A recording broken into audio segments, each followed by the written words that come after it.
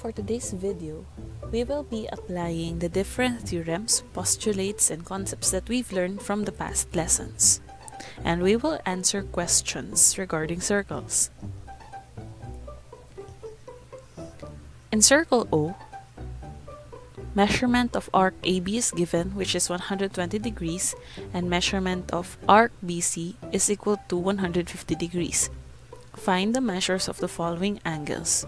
So we need to find measurements of angle 1, angle 2, angle 3, angle 4, angle 5, angle 6, angle BDC, and measurement of angle ADC. So this is the figure. So you have circle O, okay, and the placement of angles are the following.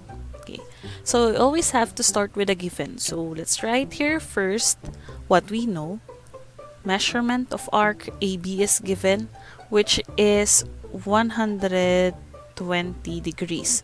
We also have the measurement of arc BC, which is 150 degrees.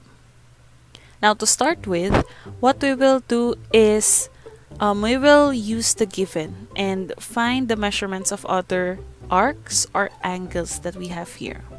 So if you will look at the circle, we have here arc BAD, which is actually a semicircle. We also have arc BCD, which is also again a semicircle. And as what we know about semicircles, they measure 180 degrees. So we can use the given. What we will do is just have to subtract 120 to 180. So therefore, arc AD is 60 degrees. Let's use arc BC and find measurement of arc DC. So same with the first one, just have to subtract 150 to 180 since arc BCD is a semicircle. So this arc DC is 30 degrees. Now from here, we will be using the measurements of the arcs to find the measurements of the angles, and we will apply now the postulates and theorems that we know. So let's start with arc DC. Now how are we going to use this arc DC to find the measurement of the other angles? Okay, so you have to really observe the figure and see any relation between angles and this given arc. So first, we can use this arc DC to find the measurement of angle 1. Okay, so this is angle 1. If you will relate angle 1 to arc DC, you can see that arc DC is the intercepted arc of angle 1. Okay, and angle 1 is an inscribed angle. So if you want to find the measurement of this angle 1 or an inscribed angle using the arc, what we will do is just get half the measurement of the arc. Okay, so if the arc DC is its intercepted arc and it's 30 degrees, therefore measurement of angle 1 is equal to half of it, which is 15 degrees. Okay, so what else? If you will again look at the figure, you will notice that another angle intercepts the same arc DC, and that is angle 2 right here. Okay, so this is angle 2. So both angle 1 and angle 2 intercepts the same arc, which is arc DC. Okay, and we also have a theorem for this, which is theorem 99, that whenever inscribed angles intercepts the same arc, then that means they have the same measurement. So that means measurement of angle 2 is also 15 degrees. This arc AD, we can use this to find measurements of angles. Okay, so like what we did with the first arc, you have to find relationships with angles and arc AD. Okay, so first that I can see here is this one, angle 6.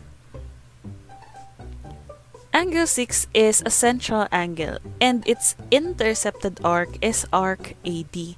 So we can use postulate number 22 here, or the central angle intercepted arc postulate. So if we have the measurement of the arc, which is 60 degrees, therefore the measurement of angle 6, which is a central angle, is also equal to 60 degrees.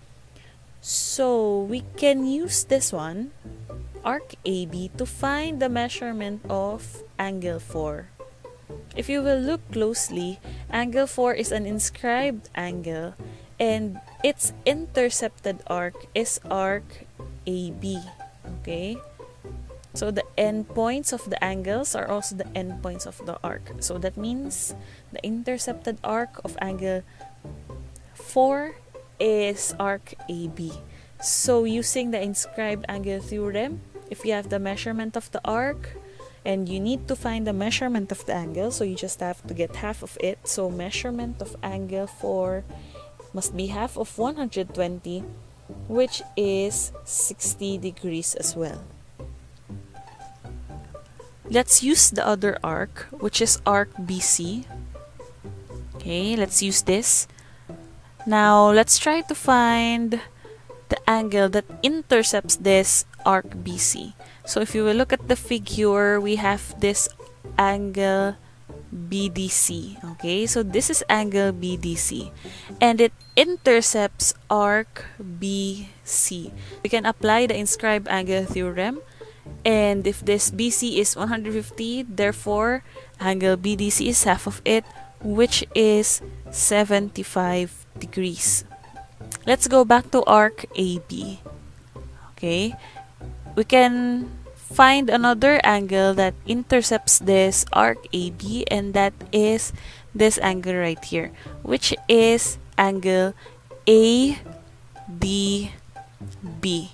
Okay, angle ADB intercepts arc AB. So by the inscribed angle theorem, because angle ADB is an inscribed angle, therefore you can find the measurement of this, though we don't need to find this here, but we will be needing this later on. So let's just write it here. So measurement of angle ADB is half of arc AB, which is 60 degrees. Now, since we have most of the angles, we can now find measurement of angle 3. So how are we going to find measurement of angle 3? As you can see, angle 3 is here. It's not even a central angle nor an inscribed angle, so we cannot use the postulates and theorems for that. But if you will observe closely, this angle 3 is part of a triangle. So this one, this triangle right here. Okay, and as what we know about triangles, the sum is equal to 180 degrees, sum of the angles. But since we already have measurement of angle 2, okay, this one, which is 15 degrees, we also have the measurement of this angle, angle ADB, which is 60 degrees. Now we can just simply add the two measurements and subtract it to 180 so that we can get measurement of angle 3. So, to get measurement of angle 3, if we add measurement of angle 2 with measurement of angle ADB, that will be equal to 75 degrees. So, 180 minus 75 degrees. Therefore, measurement of angle 3 is 105 degrees.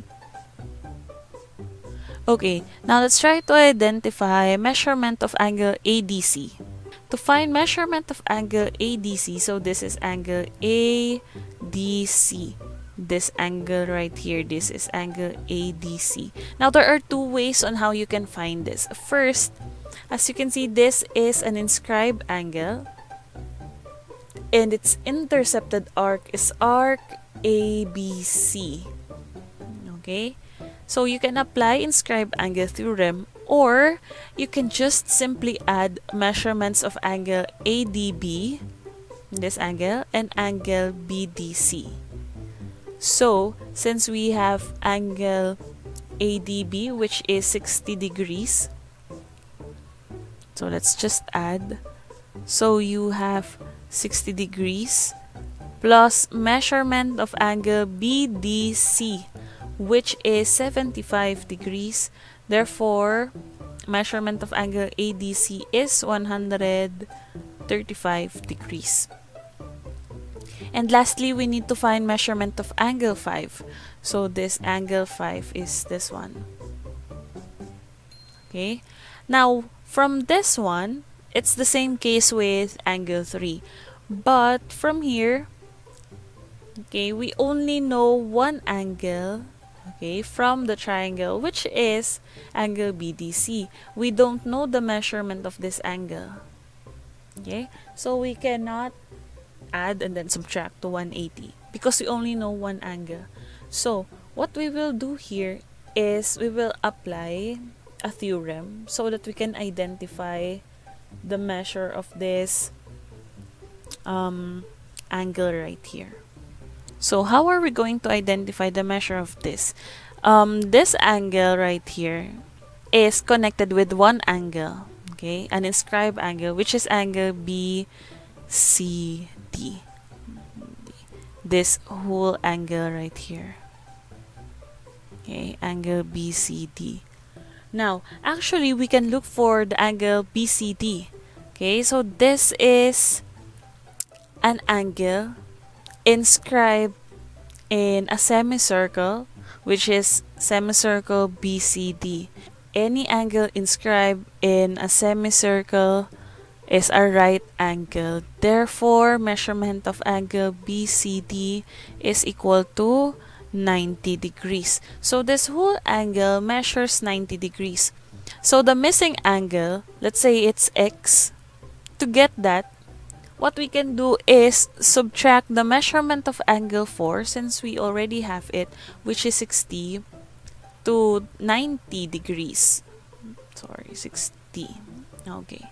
Therefore, the missing angle is 30 degrees. So this angle right here, this one, the one that we're looking for, is 30 degrees. So therefore, since we already have two angles, we can add it, subtract to 180 to find measurement of angle 5. So to solve for angle 5, we have 180, then subtract the sum of the two angles, this one that we find, which is 30 degrees, and then measurement of angle BDC, which is 75 degrees. So 30 plus 75, that is 105. Subtract it to 180. Therefore, angle 5 is 75 degrees. So that's it for today. I hope you learned something and see you next time.